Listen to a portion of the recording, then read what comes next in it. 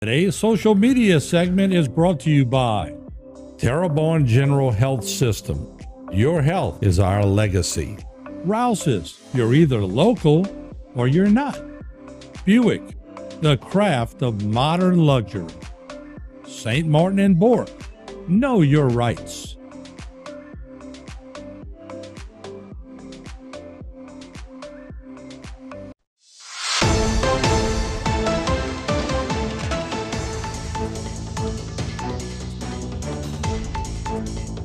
All right, we're back here on Bayou Time. I always want to talk about some news and also want to talk about education. It's a big part of what we do here in the area. Once again, I'm Martin Falson. Great to have on board.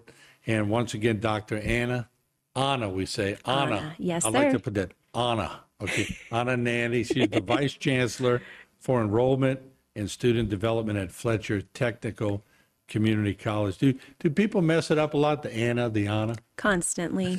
And that's okay. When you grow up with a name like Anna, you'll respond to almost anything. Yeah. So it's fine. I like Anna. That's different, though. Sure. Yeah, for sure. All right, so I know y'all are busy, and y'all have a lot going on. So maybe we could start with the open house on April 9th. Let's talk about that a little bit. Absolutely. So tomorrow evening from 4 to 6 at our Schriever campus, we're going to have our open house. So we have typically one open house in the spring at our main campus. And then we're trying to host a fall open house for our Thibodeau facility so students can see the programs offered there. So tomorrow it's at the Schriever location, and we're going to have representatives from all of our divisions, even those where the programs are not physically housed on that location. We'll have admissions assistants, financial aid assistants. We will have tours. We have, as you probably know, we have 2 buildings on that site. So we'll have tours of our main building and then our integrated production technologies building.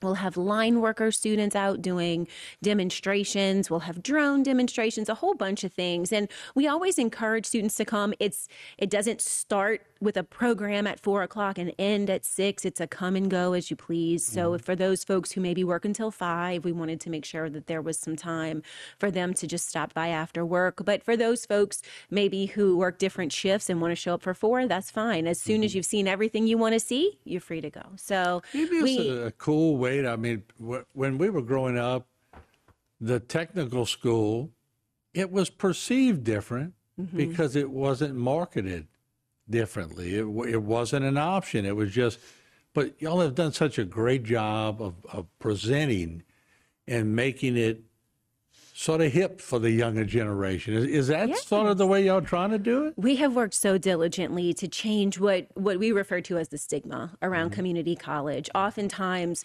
students or parents or grandparents will say, oh, this student can't make it in a university. They'll just go to the community college. Or they aren't going to go to college. They're going to go to the trade school. And at the end of the day, any education after secondary education, we consider to be higher education. So students going into fields like welding or automotive, that's still college. And we do offer more traditional paths of general studies or business and associate's degrees. Those do transfer to universities. We have a lot of our students who start with us and then transfer out.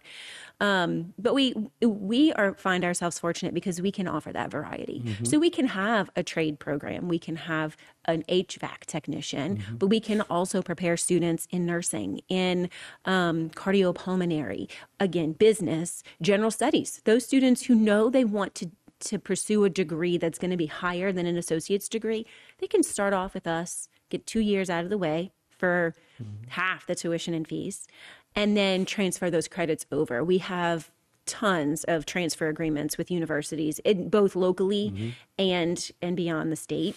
If I could find the time, I always wanted, my dad was an electrician. I always wanted to learn electricity because it scares the heck out of me right now, but I always wanted to learn it because I'm always around it. But for someone a little older who wants to go back and learn a different way of life, don't y'all invite that? Absolutely. So we are lucky to be able to offer what we call credit programs, which is the more traditional approach to college, where you have a 3 credit hour course and you sit in class, X number of times a week. But we also offer what's called workforce or non-credit classes, and they can lend themselves more to what you're referencing. Maybe you just want to learn about basic electricity, right? Or automotive or things of that nature. And we're able to, and we partner with a lot of business and industries to offer trainings of that sort for their folks, or even just one-offs, right? Right after the storm, we did host a few trainings and posted the videos online, and we would encourage you guys to go and visit our website. It's fletcher.edu. It's great, constantly making updates to allow for people to be able to see the different things that we're doing. But we did drywall installation, and we offered a program right after the storm about basic electricity, how to reinstall a fan, right? Things of that nature that teaches the basics of the program. We're able to offer that as well. Yeah, how to install a fan without getting shocked. Exactly. That's very important. And do you find that, and we'll talk about more in the second segment, but do you find that most people who go take an electrical course are going, man, this was fairly easy. Why was it scaring me all these years? Well, it would be unfair for me to say because I don't necessarily, interact with the students once they've gotten to that point. But I do believe that our students leave with a heightened awareness of things. When you have an understanding of something, you're, I would imagine, a little less threatened or frightened by it. And electricity is understandably something to be alerted and alarmed by. But once you have that basic level of understanding and how to address things, there is a comfort that comes with it. I would assume that welding is very similar. Yeah, people don't want their eyes, Exactly. Talking about the solar eclipse today and all that. All right, let's do this. We're going to take a short break. We're going to come right back with Dr. Anna, and she is going to talk about some other things that are going on. This is a jewel of a place, and I know most of you pass by it a lot, and we'll talk more about it, and it's coming up next. Don't go away.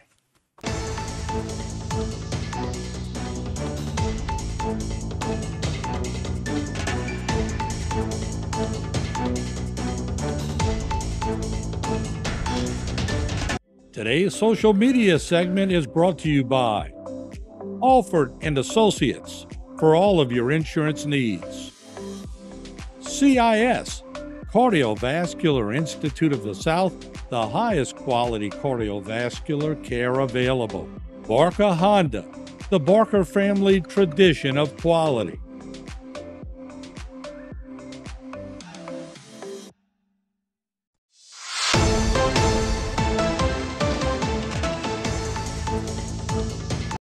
All right, we are back with Dr. Anna Nanny, and she once again is the Vice Chancellor for Enrollment and Student Development at Fletcher Technical Community College.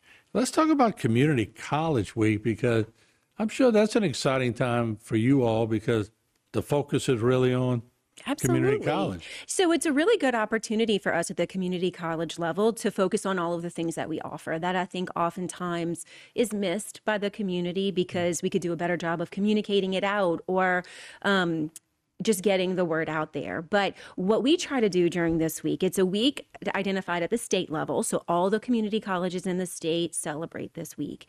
And we try to have events on campus for our current students. We try to host things for our prospective students. You can see here, we have quite the schedule this week. Some of these items, we talked about the open house a little bit. We have, that's for prospective students, right? Folks who are interested. But we also have for our current students, we have a blood drive, we have a photo contest.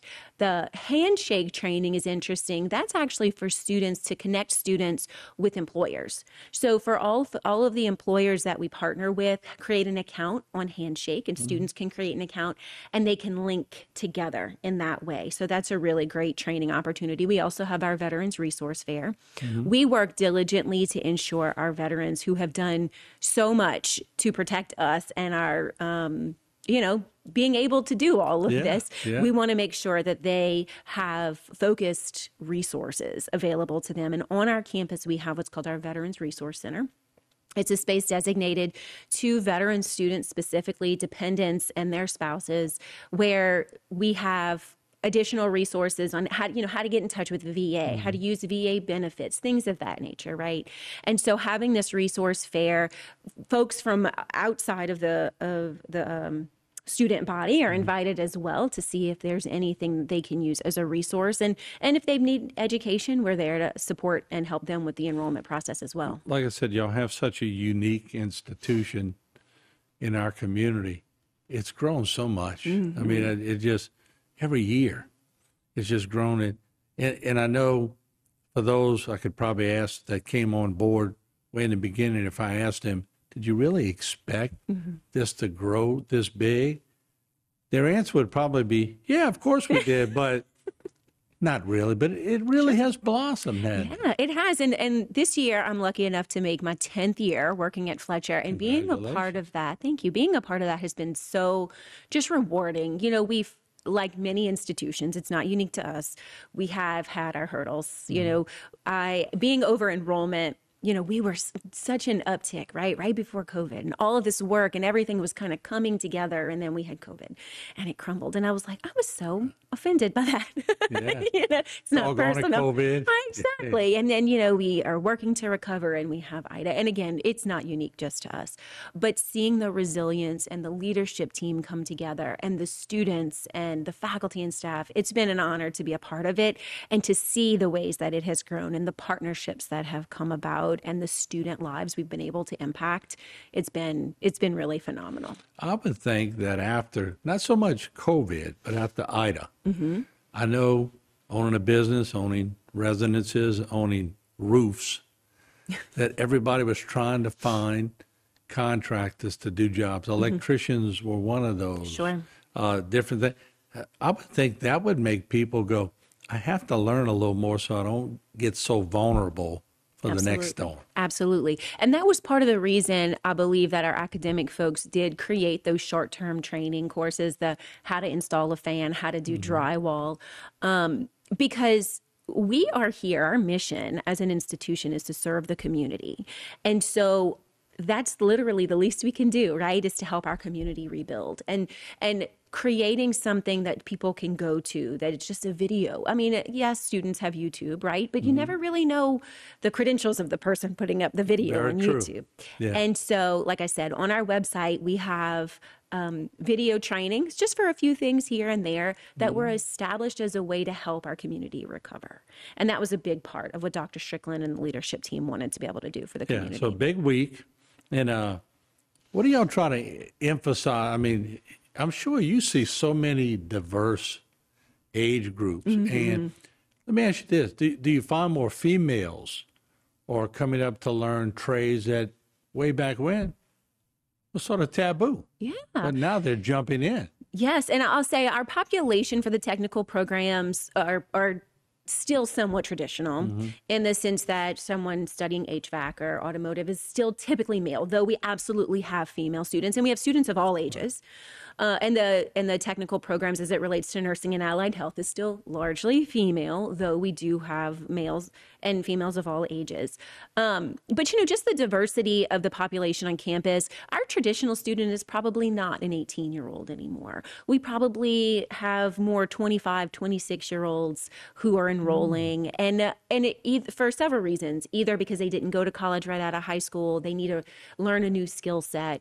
Whatever the reason, I think it always helps out to have that diversity on campus so more and more students feel comfortable. I'll tell you what, it's so neat to see that, and y'all do such a good job. And every time I talk to somebody at Fletcher, I get this enthusiasm. So I guess enthusiasm breeds enthusiasm. Sure. It's a way of life for y'all, isn't it? Absolutely. And, you know, seeing our students succeed and knowing the student who comes in and is scared and is unsure and doesn't know how they're going to make it happen, and compare that to the student that leaves at graduation, who knows they can do it, who's shown their children that they can do it, or their families, or themselves that they can do it. That's always the biggest reward for sure.